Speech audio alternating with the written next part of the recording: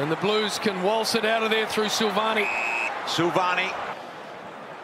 And that ball movement there from Carlton, but then the run and go. Laverde in front, needs a little bit of overlap. Help here, got it in Kelly, but Silvagni's wrapped him up quick.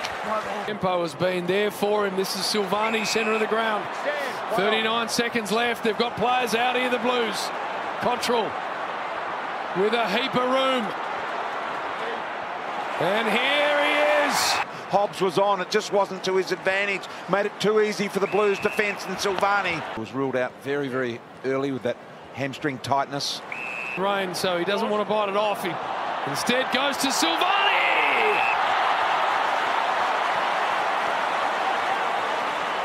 I think the second grab landed on his body.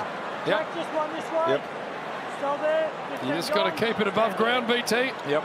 That'll do.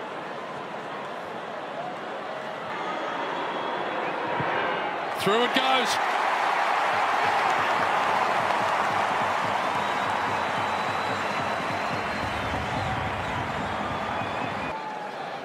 A fantastic mark in the conditions. BT just finished saying it's a heavy ball. Probably won't feature on Brownlow night.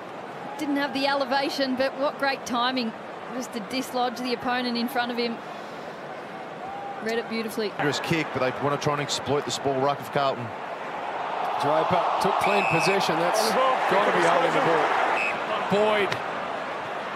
Silvagni. Called to go.